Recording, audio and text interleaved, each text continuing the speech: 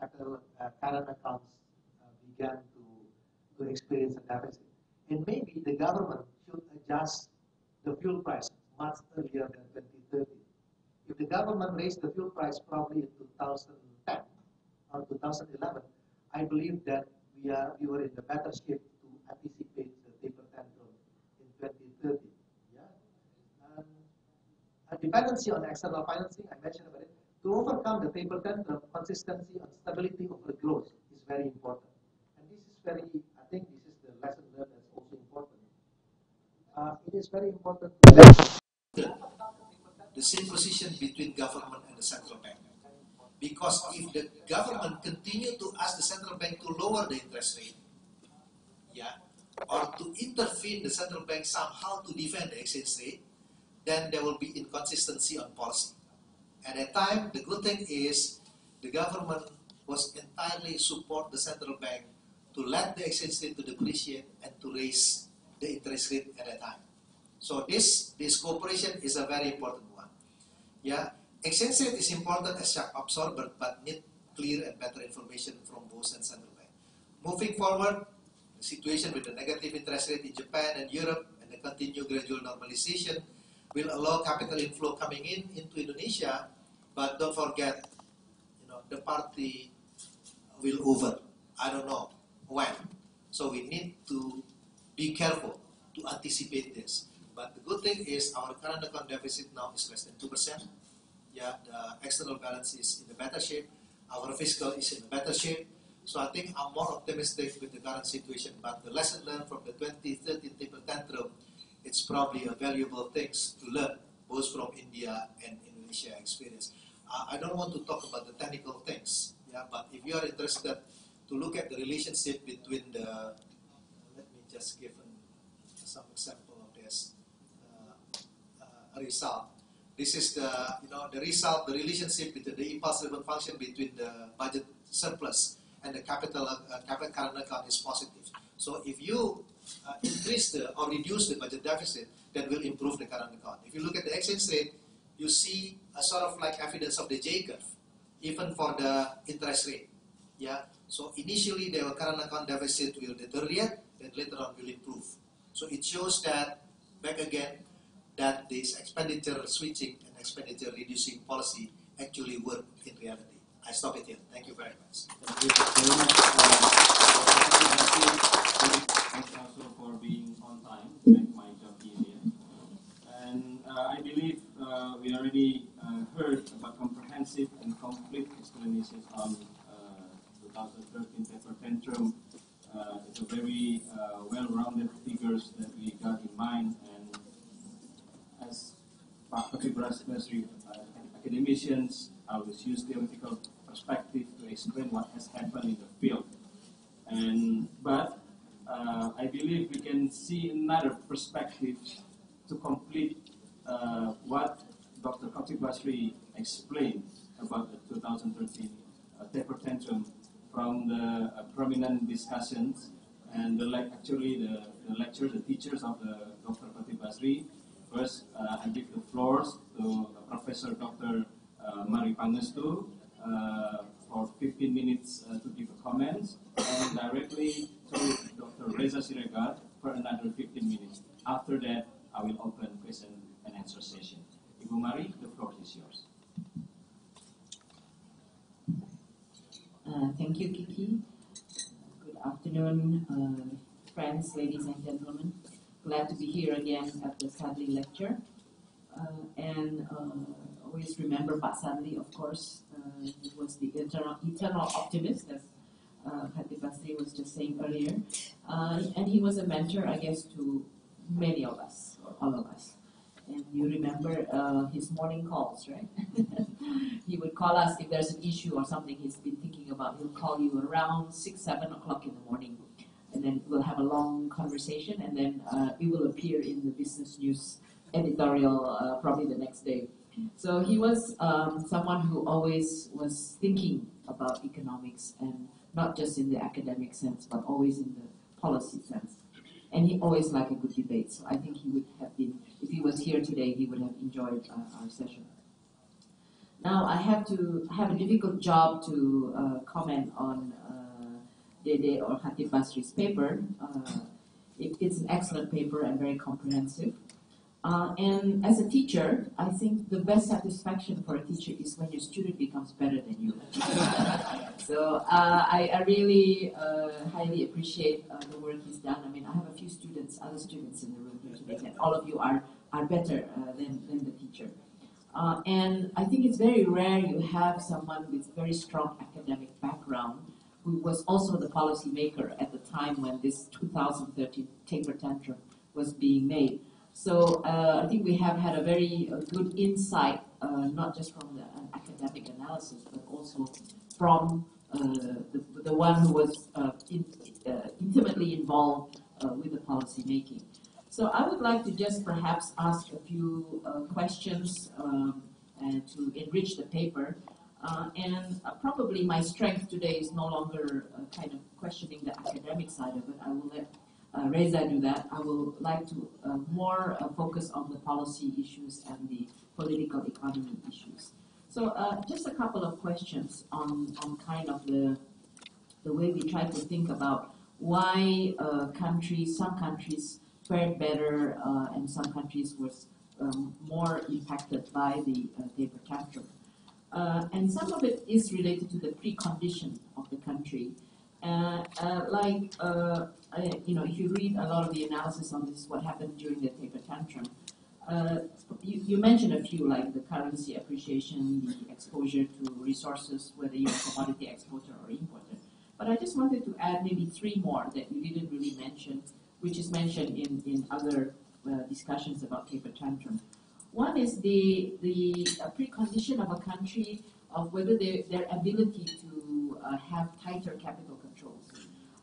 In the sense that if you could impose a kind of a Tobin tax or any kind of policy that will influence the type of capital inflow that comes into your country, then you might have had less exposure to portfolio flows compared to the case. And I think the numbers actually show China had more FDI than portfolio, but that's because China had controls.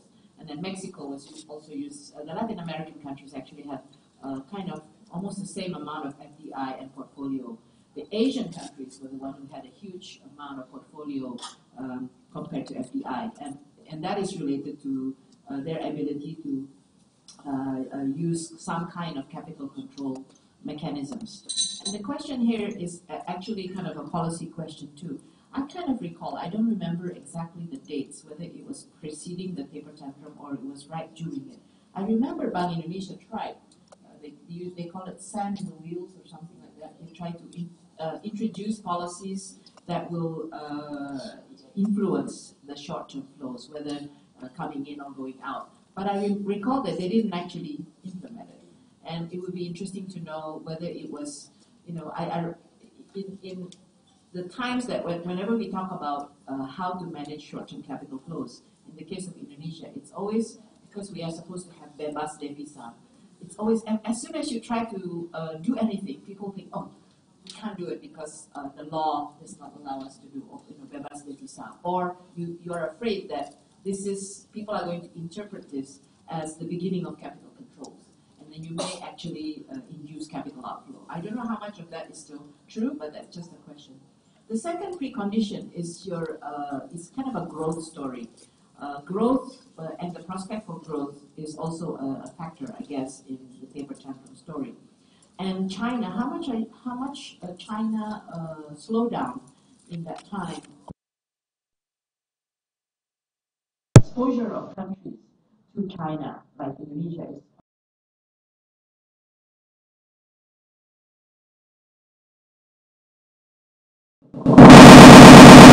because the case that was given as an example was Mexico. Mexico was less hard hit, even though because they were the ability to switch because of the depth of the domestic financial and foreign exchange market.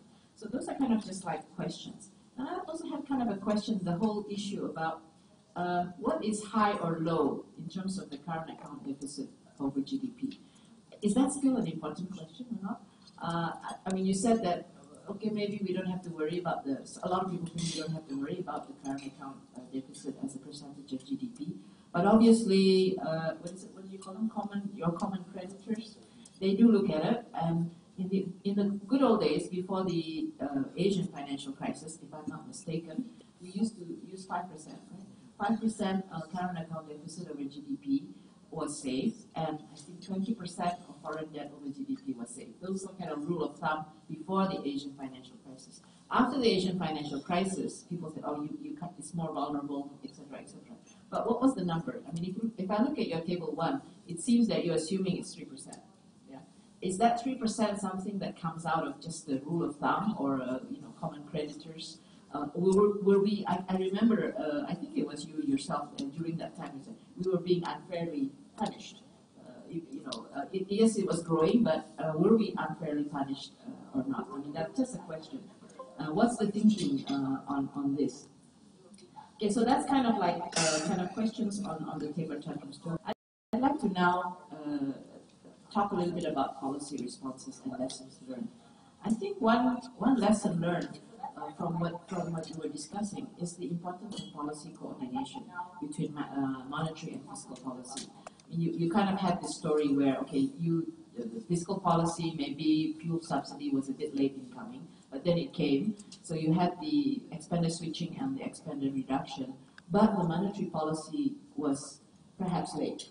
Yeah, we always said that they were behind the curve in raising the interest rate compared to India, and that's why India fared better. So that's a question of the coordination between fiscal and monetary policy, and that's lesson learned, I think. And then on the upside, I think we also lowered our interest rate slower than India. So again.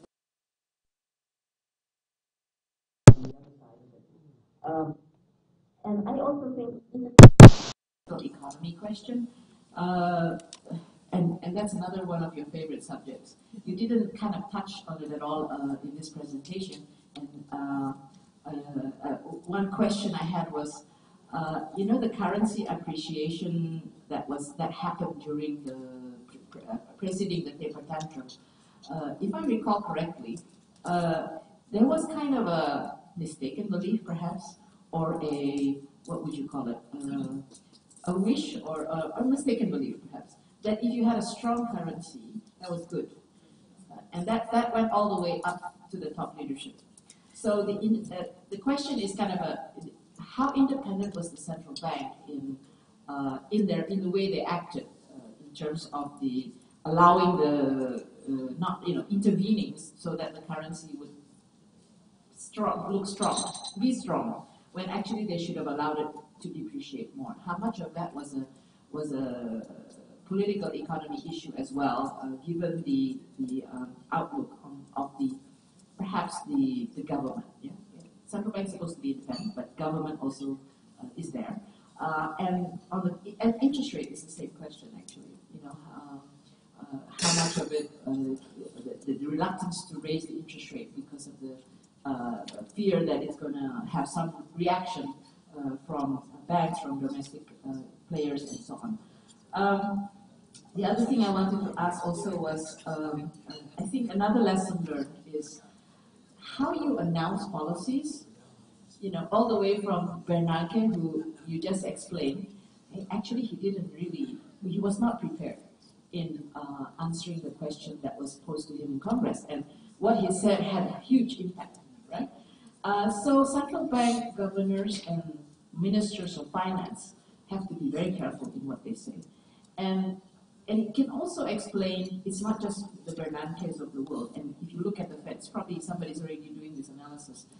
From the first time he said it, and then they kept on trying to say it, but they didn't actually do it. And then until the time when they kept on saying, okay, we'll do it when the unemployment is lower and when the inflation is lower. And they just kept on having parameters, and people kept on predicting it. And I remember a conversation I had with Reza actually in 2015. So when you talk about the 2015 story, besides the maybe the lack of policy reform and so on, I think it was you who told me Thailand did better than us because they were able to explain the situation better than us.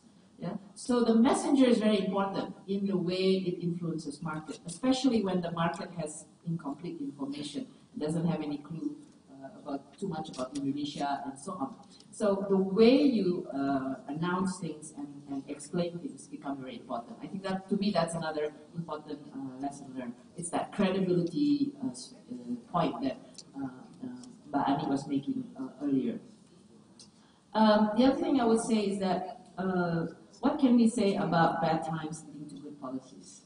I think I remember when we were talking about this in 2013, you said this exactly to me, and at that time I was no longer where I could have had some influence on trade policy, but you said, don't worry, but I'm trying to do bad times leading to good policies by undertaking the reforms. So the reforms that were undertaken were not just because of the inflation issue, but it was supposed to be a signal to show that we are undertaking the economic reforms that will lead to a better basis for growth and so on, right? So that I think is the credibility point that Mbak Ani was making earlier. And I actually recall that you tried to do investment reforms as well, but I'm not sure they went down well or not. And I just wondered whether you want to share whether, what was the situation then that made it more or less difficult for us to be able to announce the right policy reforms. And I think in 2015, why India did better, the perception that India at the time anyway was actually doing more reforms than Indonesia. So it would be interesting to ask the question today now. We are facing again a normalization of the interest rate. How does India and Indonesia compare? The last thing I would ask is about global cooperation. I think what can we say about the importance of global cooperation? You did mention about the importance of Belarus swap, and you mentioned asking Bernanke at the G20 meeting, you should, when you talk, you should think about the impact on us. And the answer was, get your own house in order. That's not kind of not an encouraging answer for the issue of policy coordination. So the question is more about what is the role of G20 in policy coordination, or AMRO, or IMF surveillance, or whatever it is. Because if you think about it, that was maybe Bernanke answered in that way because he felt that maybe everybody was ganging up on him at the time because of what happened was a huge impact that he did not expect because it was not normal time.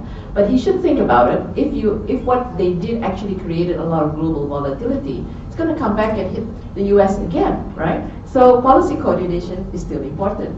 And it's not just the way you say it, it's what you do and how you do it in a concerted way, the timing and so on. And the issue again, we keep on asking this question ever since the Asian financial crisis about the financial safety net, right? A bilateral swap, financial safety net, how important, how relevant is that to be able to be a shock absorber in kind of the volatility that we expect probably will increase rather than decrease. Okay, I think I'm exactly 15 minutes, right? Yes, thank you very much, Ibu Mari. Actually, 13 minutes. 15 minutes. Okay, they are really tough questions from the lectures, from the teachers of the Dr. Chatib Basri. But before Dr. Chatib Basri respond to them, we need to hear more theoretical perspective, as Bu Mari mentions, from Dr. Reza Siregar. The floor is yours, Pak. 15 minutes. Okay. Let me start by thanking the organizer for having me here. Again, I honestly, after the three senior policymaker, I don't have anything to say. But I'm here, and you get stuck with me. I'll do my best to make your life as painless as possible for the next 15 minutes.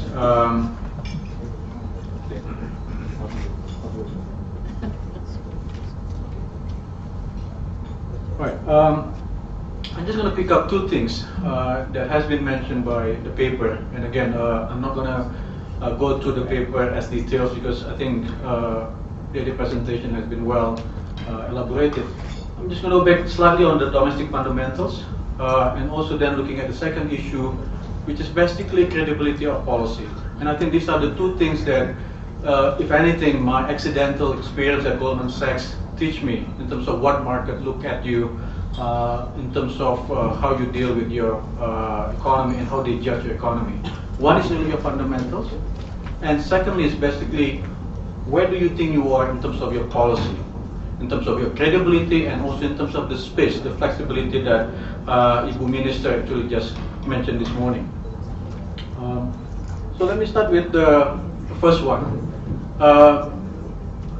Ibu Ani mentioned about 500 billion money came into our part of the world during the QE after 2009. This is some of that money. This is from the retail side of that money. So we have about 200 billion from the retail side and institutional investor about the same amount.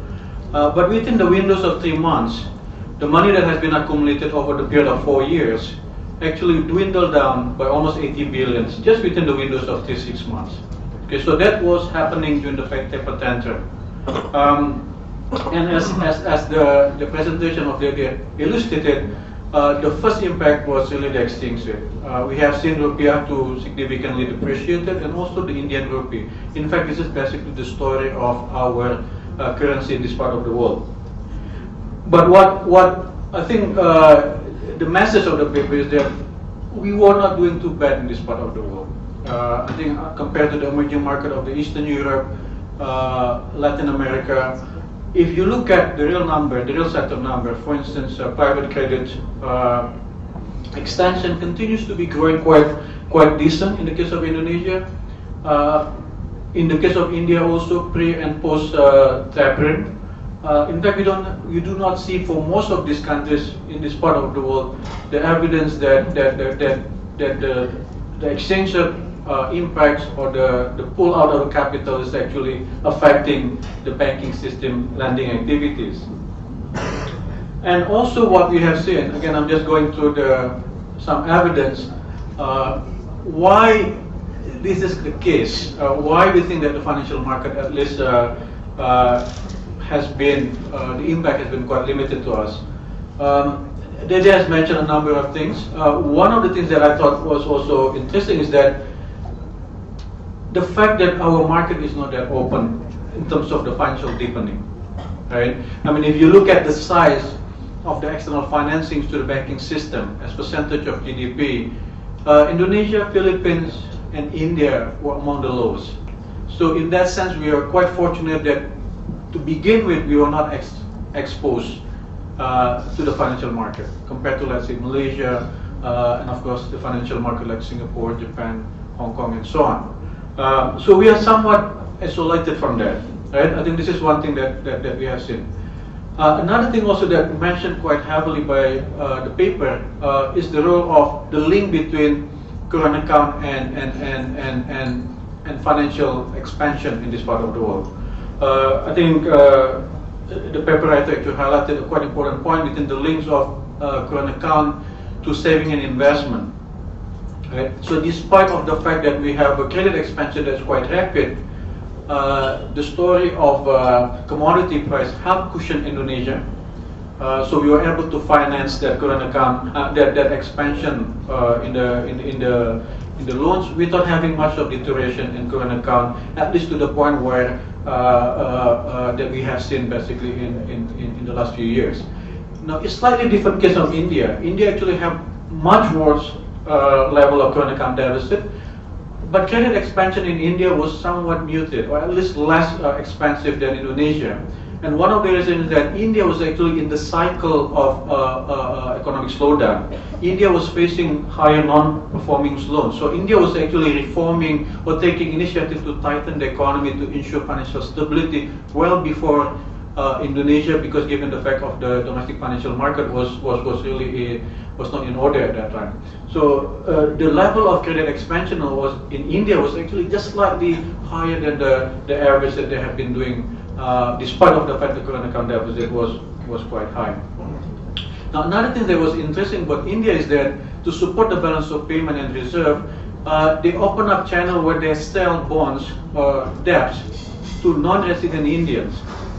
So this basically brings around 15 to 16 billion US dollar to India to support the foreign exchange reserve and also support the exchange rate itself. So this is something that a unique case of India, where they take advantage of the massive capacity of Indian outside to bring money home by selling government bonds. So that's the fundamentals. I think this is something that well said and elaborated in the paper by our paper writers. But one thing that I want to share with you is basically a bit of my take, or at least my experience in the last 2.5 years when I was working at Goldman Sachs, is that market really look at the credibility and the space and the flexibility of your policies. When we look at one thing that I have to do as someone responsible for Southeast Asian economy at Goldman is basically to see how much fiscal space that this country has. Is that a credible policy?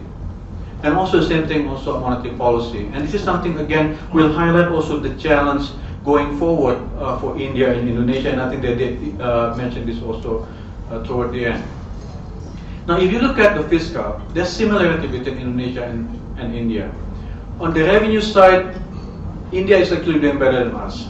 General government of India, in terms of the tax revenue, is about 15 to 17% of GDP. Ours is about 10 to 11% at this stage still, right?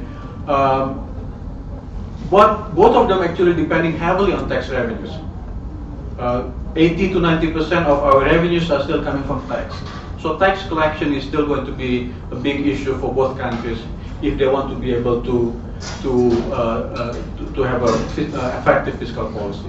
The issue here is this: how do you have a case where fiscal policy can be counter-cyclical? Right? So the idea is that you want to have a situation where fiscal has enough space and flexibility to be counter-cyclical when it is needed. Typically, fiscal is a lot more pro-cyclical, or tendency to be pro-cyclical. Now, this is the one that actually highlighted quite vividly by the paper, is that the difference between Indonesia and India, unfortunately, is that India is importer of oil, importer of the commodity, the key commodities, and Indonesia is actually exporters.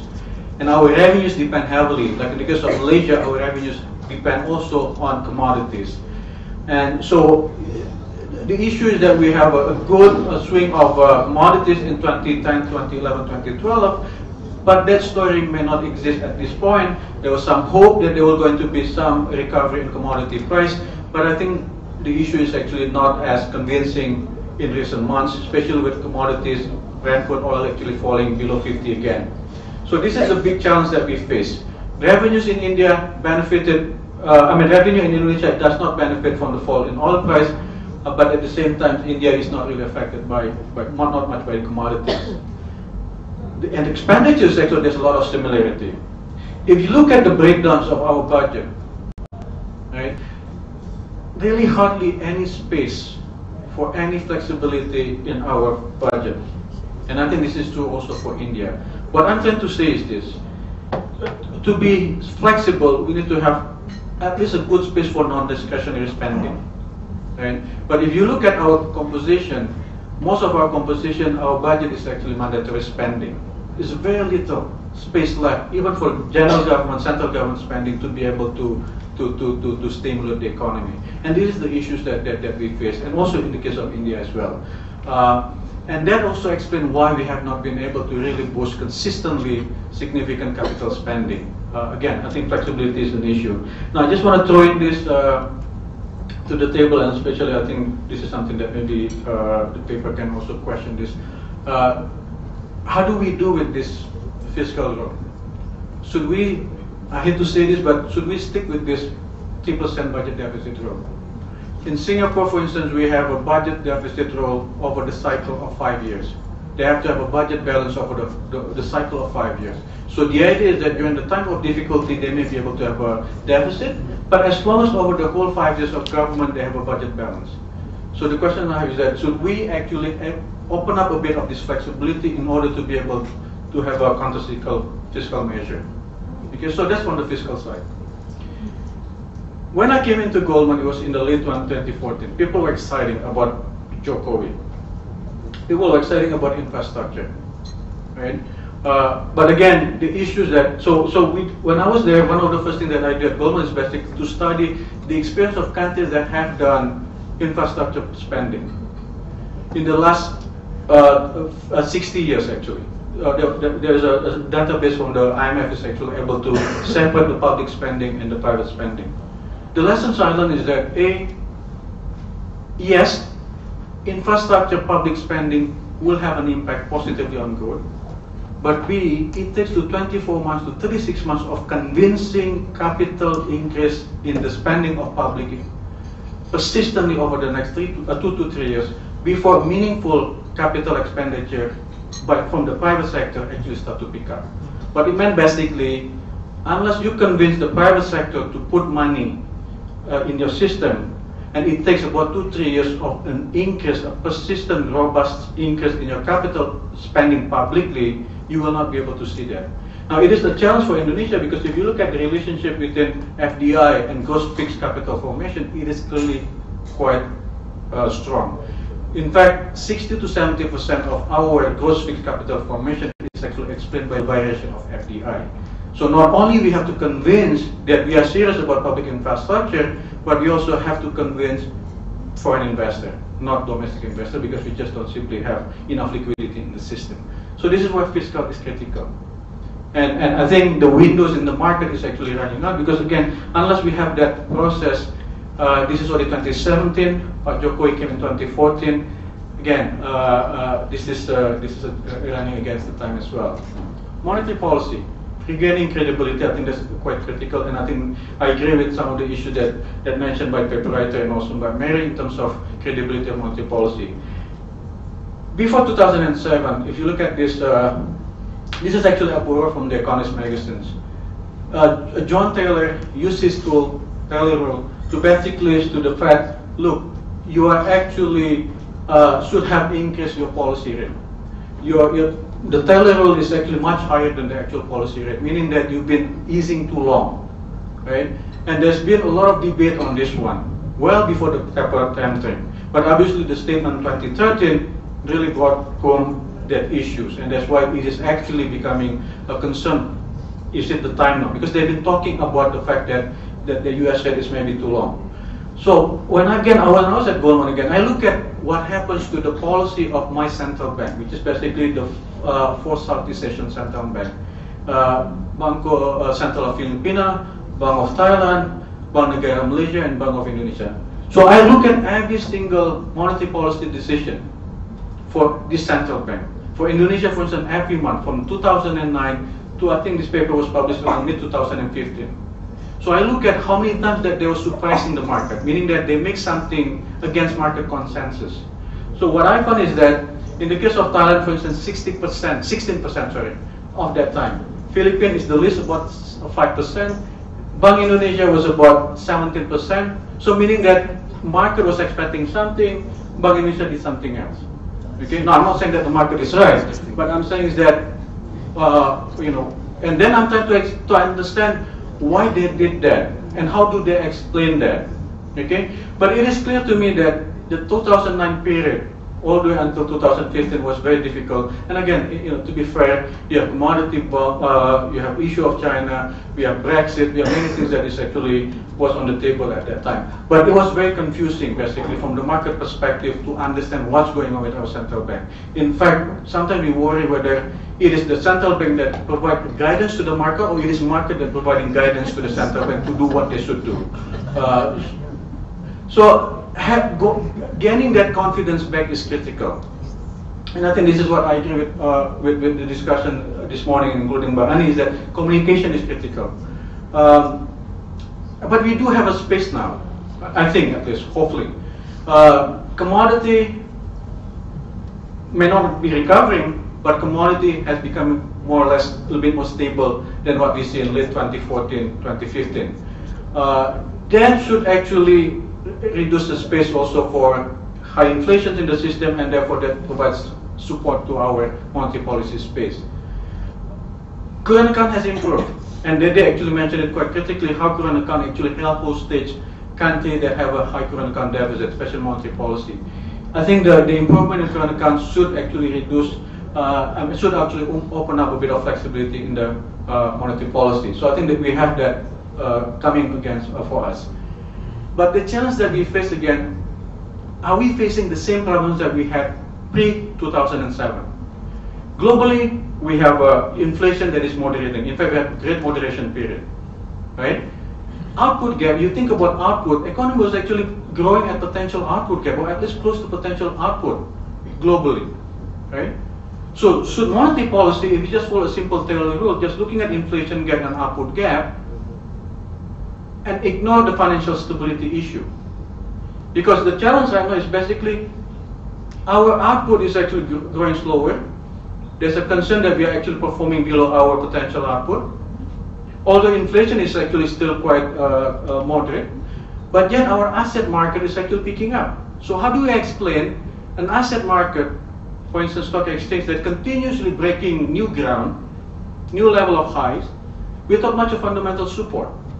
In the case of the US, Dow Jones is actually hitting over 21,000 now, right? And much of it is basically explained by contribution of the financial sector indices. And financial sector, the banking system is basically expecting tax cut in the US, and also loosening of banking regulations in the US. The question is that going to come? If it's not going to come, then are we going to see a bit of corrections on that? So that financial stability is going to be an issue again facing us.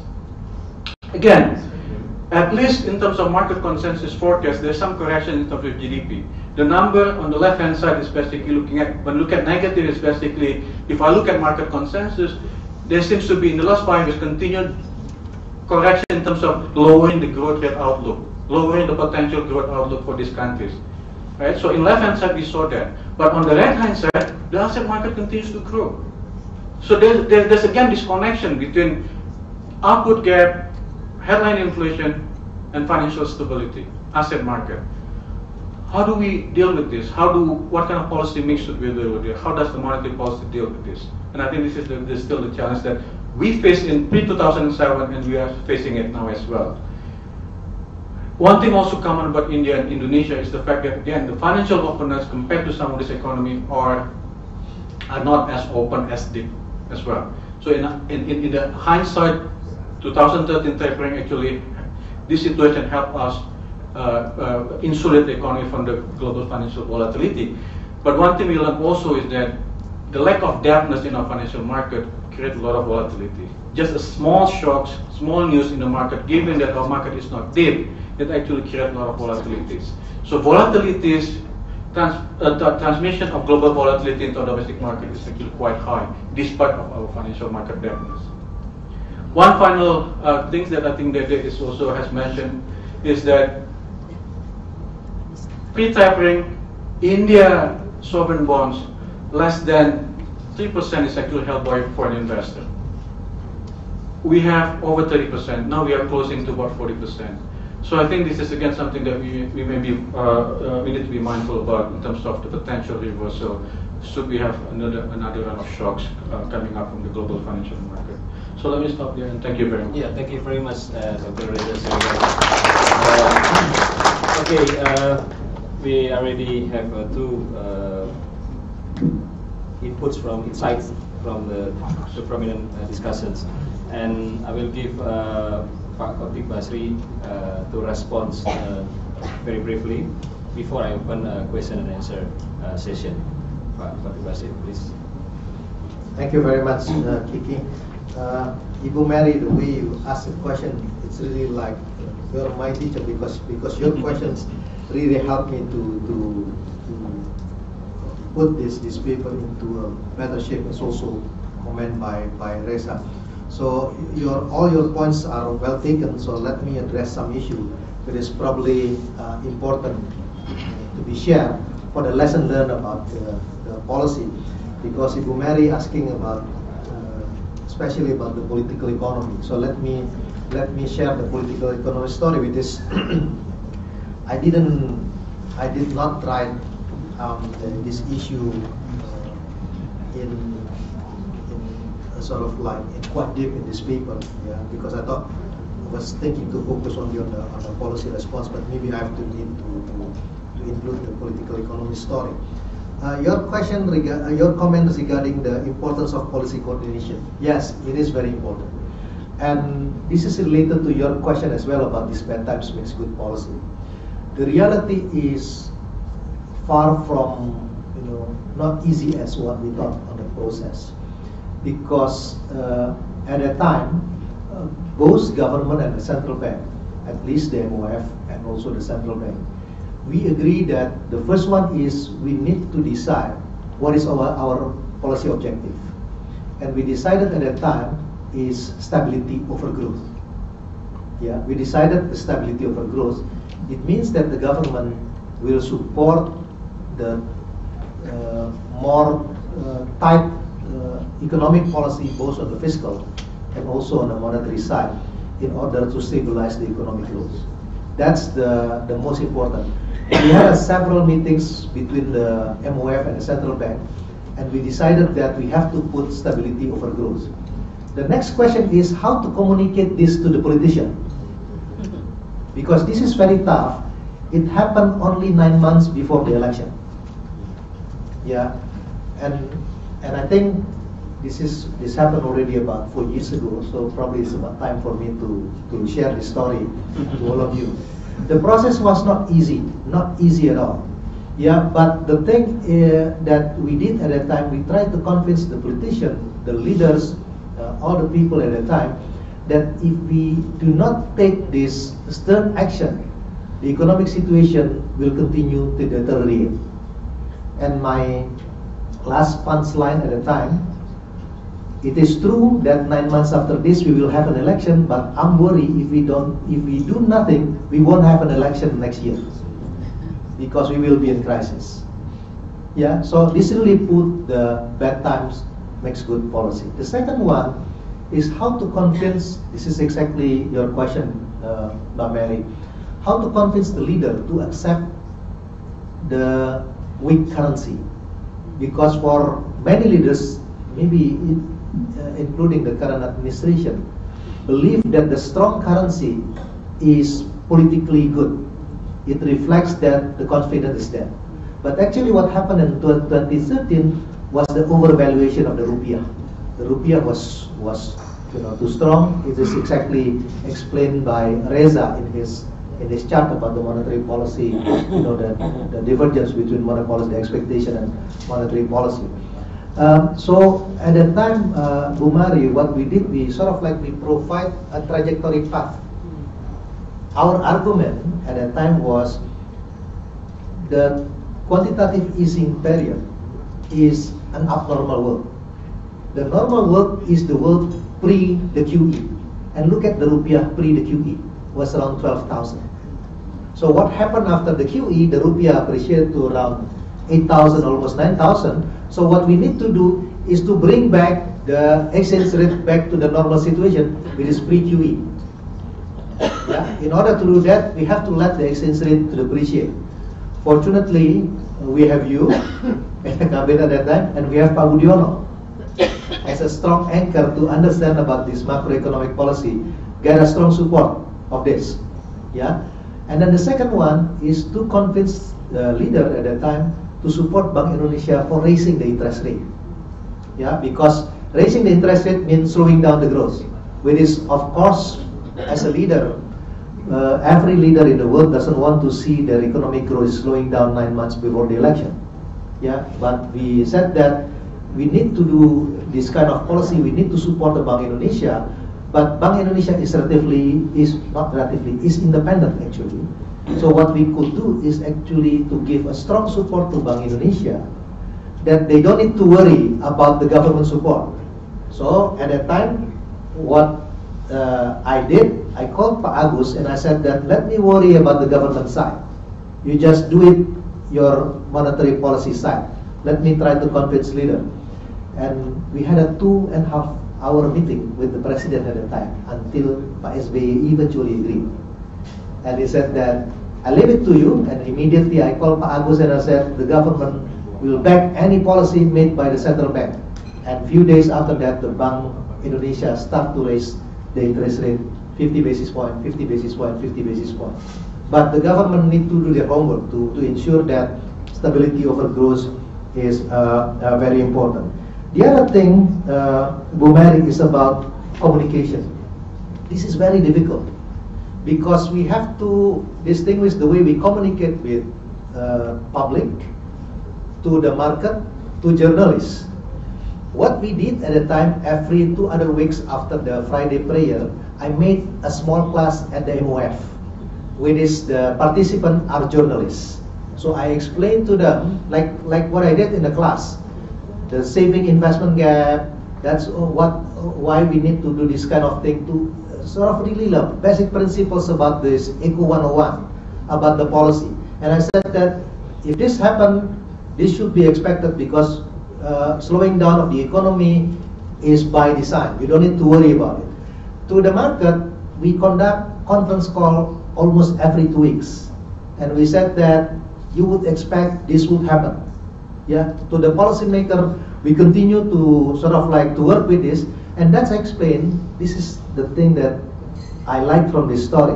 Not many people realize that 2013 the rupiah was depreciated by almost 20%, but not much panic at the time. In fact, in 2015, when you said Reza, the rupiah was only depreciated by less than 10%, but creates a panic at that time. So the issue of this communication, it shows that a very important issue. Yeah. You have to manage, your stakeholders. You need to talk to the market. You have to convince your bondholders. You need to use your network. Given that, let me tell you a secret. I asked Nuril Rubini to write an op-ed about Indonesia. The positive side, this was a story about Indonesia at that time. Because if this message come from the government, nobody believe us. They should ask someone else to. And of course, Nuril is a Dr. Doom. He always give a very pessimistic view. But on Indonesia, he was very optimistic at that time. So we ask his support as well. About this global policy, I don't have the answer for this, Ibu Mary. But I think based on our experience, it is important to have at least, there are two possibilities of this international coordination. The hardcore one, we do the concerted effort together, fiscal and monetary, which is in my view is not possible. The second one is the soft core. We exchange a policy during the G20. So in my view, G20 is probably the good forum to exchange view, to share each other experience. The implication is, after Bernanke, I think Janet Yellen improved the communication. Yeah, they have a better communication now. Yeah. What Yellen did in the G20 meeting, she gave a presentation. He gave a sort of like trajectory, the possibility, 70% of the member of the Reserve Bank saying that there is a need to adjust the interest rate, 15%. So she just gave this probability, which is really give us a sort of like an insight, what kind of policy that we need to anticipate. I think the way Yellen communicates is much better than Bernanke. And even if you recall, when China devalued their currency, the Fed decided not to raise the interest rate at the time to consider China, which is the opposite what Bernanke did. Let me respond to Reza's question. Just one question. I think I completely agree with your comments, but your question about this fiscal space, whether we should abandon this 3%, I would say that I would agree with you if you can ensure that this government could be immune for the political intervention. In the sense that once you abandon this 3%, then everyone will come to you to ask for more fiscal or government program, whereas every program always can be justified. In my view, by putting the 3%, this will push the government to become more efficient. Because even until today, a lot of issues related to the quality of spending. Yeah, even the government is not able to absorb the 3% basically. So from my perspective, probably it's better for us to maintain the 3% rather than giving too much room for the politician to abuse the fiscal deficit. Yeah. So I think this one. Okay, sure. The issue is maybe not abandoning the 3%, but make it into a cycle of 5 years instead of on annually basis that we have to have that 3%. So maybe this year you can have a 3.5% deficit. As long as tomorrow we have 2.5, the average is about 3%. So looking at the full cycle of 5 years of the government instead of annual basis. Thank you, Dr. Reza. Thank you, Pak Chatib Basri, for response to the questions. Now I open question and answer sessions. To my watch, we have around 25 minutes. I think I may open 3 questions. One, Dr. Febrio. Another 2. Left hand side, right hand side, please. Okay, Dr. Febrio, please ask the questions. And please mention your name and affiliation. My name is Febrio Kacaribu. I'm head of research for macro and trade at LPM. So Kiki basically my boss. So permisi boss. And thank you very much. This is a very special moment, special occasion for us. I learned a lot from all of these distinguished speakers. I enjoyed. You were our professors, our lecturers when we were still students. Me and Kiki, we actually just one year apart, so we were really your students, and we learned a lot from you guys continually, even till today. So thank you very much. We appreciate it. My question is, I think about when we talk about monetary policy, we talk about transmission of mechanism, right? Now, my question is going to be the reverse of that. So we are always afraid of hot money coming into our financial system, right? Now, and always there is a dichotomy in our thought, at least the way we speak about it, between short-term capital inflows with foreign direct investment, as if that the sources of these two type of monies will be different type of investors. Well, I think we might be mistaken on that, because what happened is when hot money coming in, they usually respond to incentives clearly, but the incentives will be coming clearly from the financial market first. And as for money coming into Indonesia, they will go to government bonds first here, or to stock market. That's why we have 40% of our government bonds now owned by foreigners, and now we have 60% of stocks now owned by foreigners, which is not too bad comparatively in terms of we think about it as market confidence towards our economy. But the problem is we always fear that to be something that's going to be hazard. As soon as there is global financial crisis, or at least there is shock in the global financial market, we're going to be thinking about how to curb the impact to our economy, right? Now, I think what the problem is, just Pak Reza also mentioned just now, was our market is too shallow, and we don't have enough channels for this money coming in to be transmission into real sector, right? So this is what I mean by reverse transmission mechanism. So first of all, we need to learn how quickly they come in terms of hot money, and not only that, we need to learn how quickly they become to convert to become deposits in the commercial banks, right? And there will be transmission how the yield government bonds will actually follow on by loan rate. From the data, we can see that from 2000, during the tape tantrum, before the tape tantrum, we had billions of US dollars coming into our market.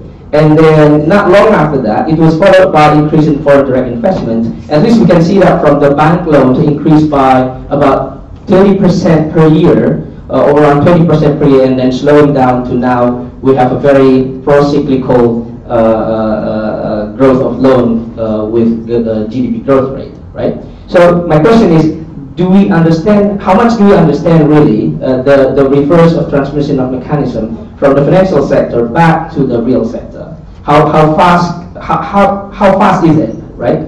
Now, maybe also we need to provide more of channels of in between real sector and financial sector. I was thinking about the tax amnesty program that we just finished, and we had about 100 trillion US rupiah coming in. But we know, I mean, based on several versions, of course, but there are actually hundreds of billions of US dollars money parked in Singapore, the closest to us, actually earned by Indonesia. So when we talk about foreign direct investment, of course, we're not talking about nationality here. We're actually talking about simply about nationality of the money, right? We invite them to come. So when we talk about that tax amnesty program, several people have been analyzing this, and we say, oh, maybe if we had more of types of investment. Dr. Febri, can you make it shorter? Oh, excuse me, yes. If we could have, for example, in the context of infrastructure projects as well, I remember I've been bothering Bang Dede with these questions in the last several months about the infrastructure bonds, etc. Maybe we could have channeled those money much better and to make the market not as shallow. So something like that. So we're not going to be so afraid of global financial shock, and we will be trying to do something just to avoid that. Why don't we try to take advantage of that capital inflow with getting our market more ready for that? Excuse me for taking too much time. No, thank you, Dr. Febrio. Lectures.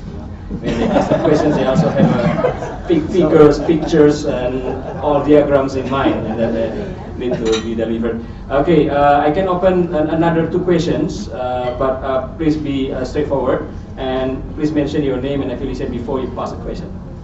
Any other 2 questions? Okay, 1 from this side. Okay, please put. Thank you, Pak Dede, Ibu Mali, Reza for very interesting session. I have a couple of questions just linking to the fiscal story. One, I mean, I'm sharing with you that I think there's a need for looking at a fiscal more in the medium term rather than sort of like annual, and we see that also in terms of the issue of how government spend money. I mean, the current administration really improved. I mean, we just looking at the last quarter, I mean, the spending is actually improved in terms of, reducing subsidy a bit further and so on and so on. But we still have the challenge of how to plan in the medium term, because if you look at the short term, you kind of like have the issues of, whether your spending is actually effective, whether you're actually managing your risk in the medium term and things like that. So I hope we can continue this discussion to actually make things concrete on the ground to actually improve the things in the medium term. My second is a question on this financial sector issue. Right? Everybody knows that we need to deepen this financial sector, and the challenge is always how would you do that? I mean, there's several thinking or ideas around that, but I would like to bring also a comment that we see from the government role in financing their gap is somehow it's crowding out the private sector, sort of like and that's against the initiative to actually deepening the financial sector. So are you in that sort of like same view, and if you think that's the case, then how do the current administration need to improve that? Thank you. Thank you. I can open one last given the time. Any? Yeah. Yeah, thank you, Budi Sudarmo. And you, Chatib Basri, you have been mentioning that India and Indonesia can come up with from the temper tantrum, but why India come up much better than Indonesia? Could you give some description of why this is happening? Thank you. Thank you very much, Pak Budi. So, Pak Chatib Basri, you have, I think, around 7 minutes to respond to all the questions. Is it more time? Yeah. Okay. Febrio, I completely agree about the framework first, that you should channel this capital inflow into the real sector. Yeah, because as we know, if this money stay in the financial sector without the government or the private sector are not able to channel it to the real sector, it might create a bubble. But the difficult part is how to make it happen. Yeah, and this is related to Della's question as well. I agree that one of the key issues related to the issue of infrastructure, because you mentioned specifically about infrastructure, is about financing. But to me, this is a secondary issue, because the most difficult part is on the implementation on the ground. The first issue is related to the land clearing. Yeah, fortunately, I'm involved on the company related to the infrastructure now. We and the company, we are looking for project, but not many good project available. Many people come by saying that we have this infrastructure project, but not a good one, in the sense that, you know, it's not commercially viable, the regulation is still not complete yet, so basically it's not really a good project. Only a few projects available related to that. And that's explained why it is very difficult to channel this money from the financial sector into the real sector. Let me give an example about this land clearing. One particular power plant project, it took us more than 10 years to get this land clearing to happen. Yeah. So I think without doing something related to the issue of this land clearing, lucky we already have this eminent domain law. It's been passed about 3 years ago and fully enacted now. So I would expect a better situation. But still a big problem. Even if you're talking about this MRT, yeah, the second phase will face a challenge related to the issue of the land clearing. Yeah, so money to me is secondary, because once the opportunity is there, a lot of people will come to invest, especially on the infrastructure sectors. So I completely agree with you, but the question is how we make sure that the opportunity is there, especially on infrastructure project. Most of the infrastructure projects now focus only on two sectors, road and power plant. Do you know the reason why? Because on those two sectors, the government regulation already completed, but not in other sectors. That's the question from Febrio. On Della, your comment is very similar to Reza's comment. My concern related to this is to your question is like this. Yeah. If you larger the fiscal deficit, yeah, if you larger the fiscal deficit, let's go beyond 3%. Even if you're talking about medium, maybe, you know, if not by year, probably about the medium term, we have to look at this issue carefully. But let's say if you larger the fiscal deficit, you probably need to look at the loan to deposit ratio now. Our loan to deposit ratio is about 90%. If the loan grow faster than the deposit, the LDR will go probably about 100%, will make banking sector become vulnerable. So it means that the capacity of banking sector to expand will be as fast as the growth of the third-party fund. So if you larger the fiscal deficit, then you will withdraw the money, yeah, from the banking sector into the government bonds.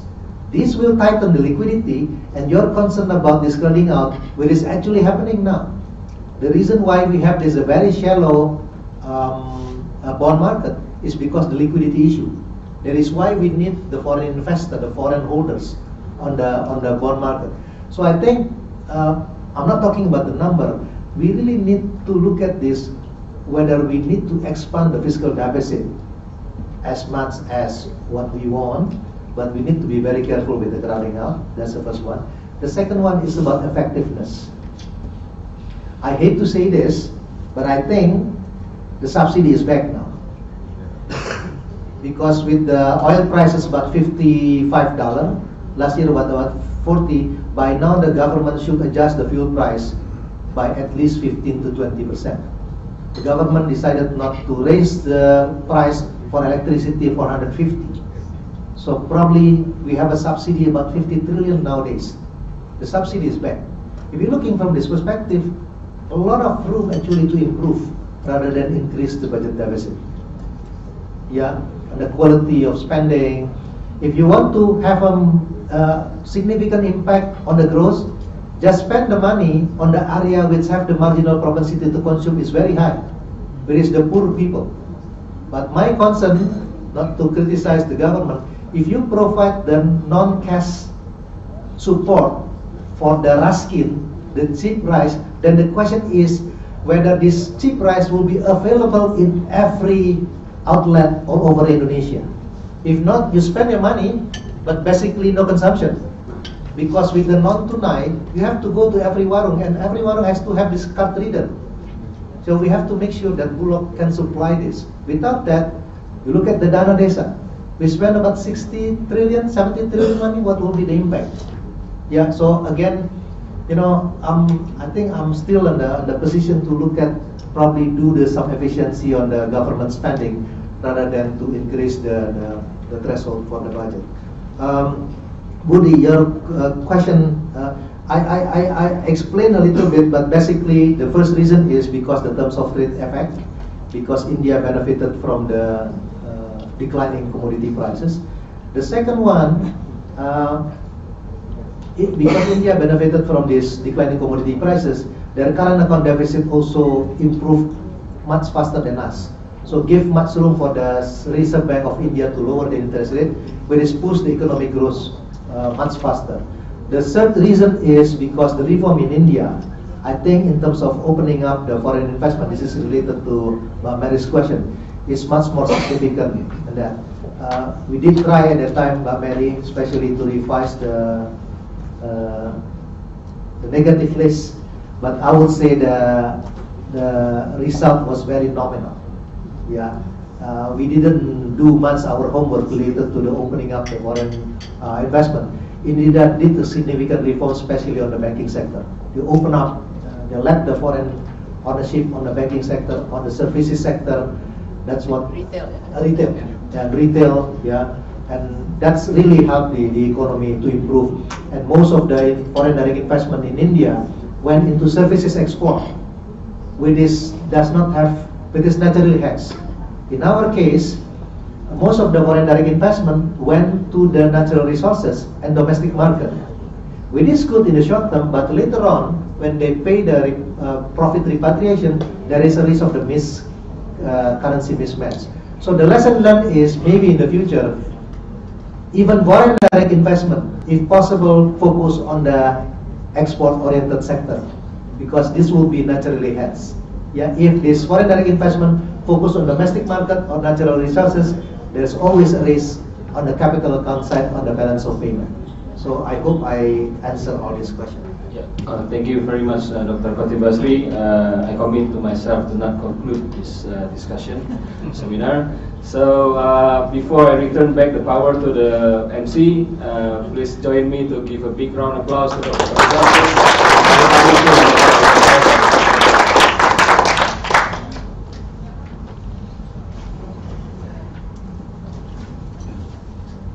Thank you for all speakers, discussants, and participants for this very productive and engaging discussion. As we have reached the end of today's forum, we would like to invite the head of ANU Indonesia project, Bapak Budi Resno Sudarmo, PhD, to deliver the closing remarks.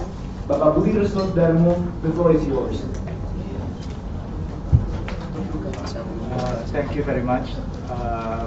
First of all, I would like to thank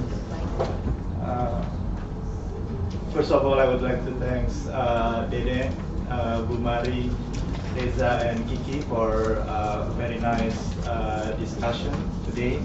And I would like also to thank all of you to participate.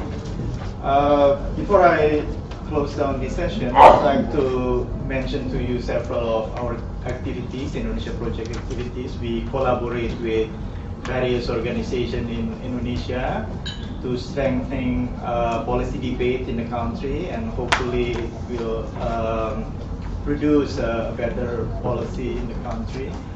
The upcoming activities will be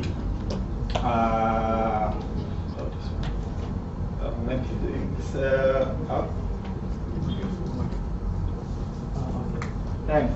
So tomorrow we are going to have almost a similar format, what we call Moderator Public Policy Forum. It will be in Jogja. Mubiarto consists of two activities. One is the Mubiarto panel, and Pak Budiono is going to give a keynote in that panel.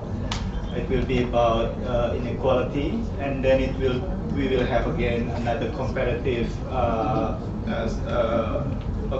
analysis session in which we invite Pak Chatib Basri again to Yogyakarta.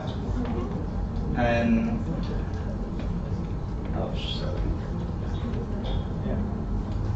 and in July 4th, together with CSIS, we are conducting Hadis Susastro Policy Forum, in which it will consist of Hadis Susastro lecture.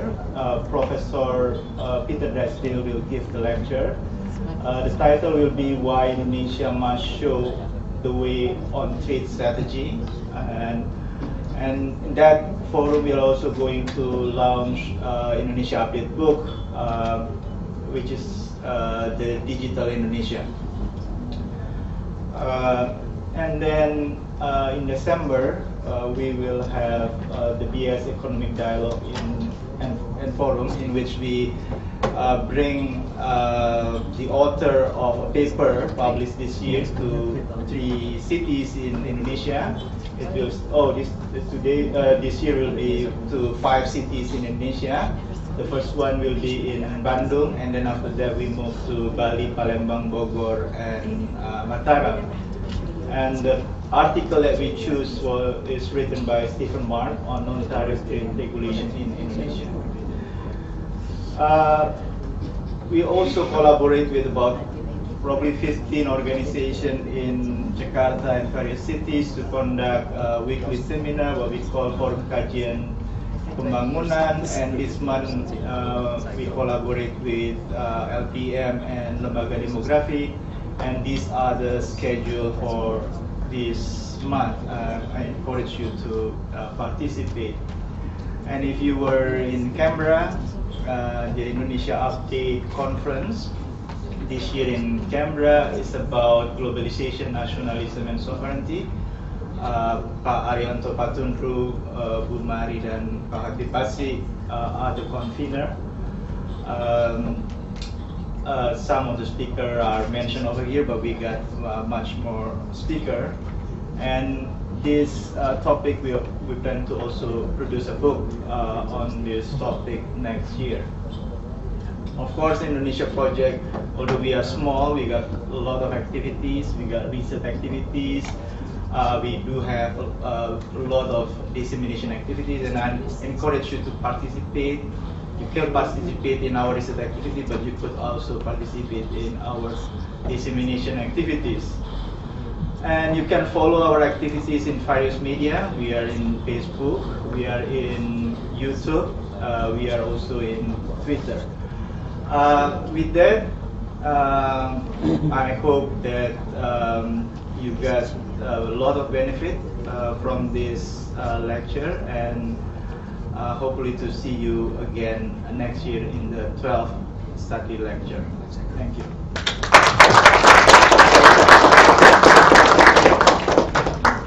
Thank you, Bapak Budi Reza Siregar. And we would like to invite Bapak Budi Reza Siregar to give all the discussants and the speakers the token of appreciation.